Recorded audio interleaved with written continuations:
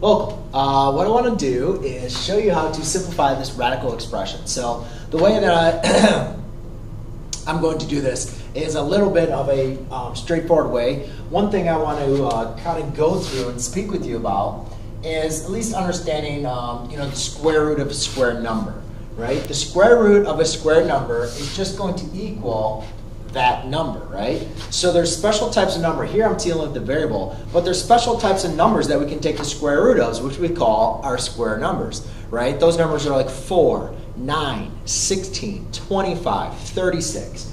So right here I have 500, and if you take a look at it, 500 is not a square number.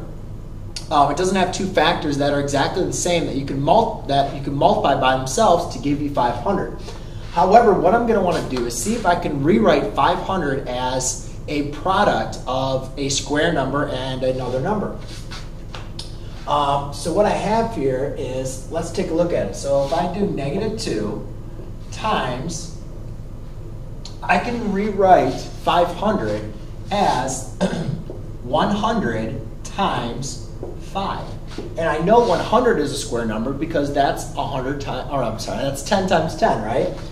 Now I need to see how can I rewrite m to the 4th, n to the 5th, and p to the 3rd as a product of a square number that I can take the square root of.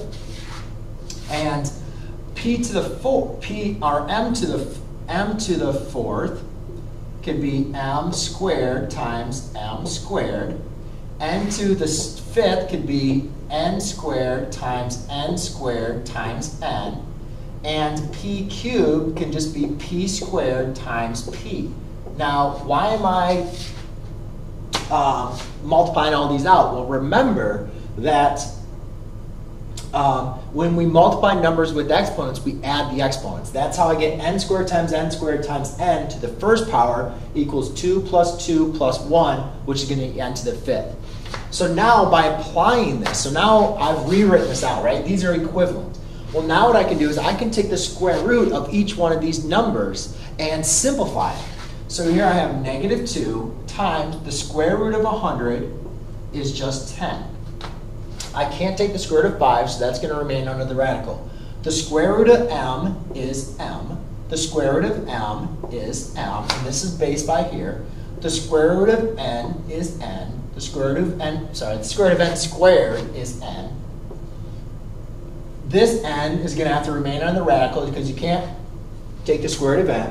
The square root of p squared is just going to be p as well.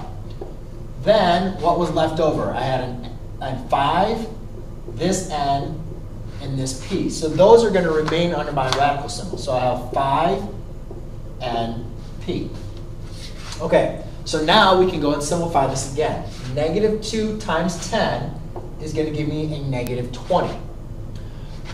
M times m, since it's a number times number, is going to give you m squared. N times n is going to give you n squared. And then just because I have this p all by itself, here I know that these numbers are automatically always going to be positive. But here I don't know that this is going to be a positive number because I'm just taking the square root. So I want to represent the absolute value of it to ensure that it's going to be positive. All right. See here, if these are positive or negative, it would have been okay because n times n gives you n squared, which we know is going to be positive.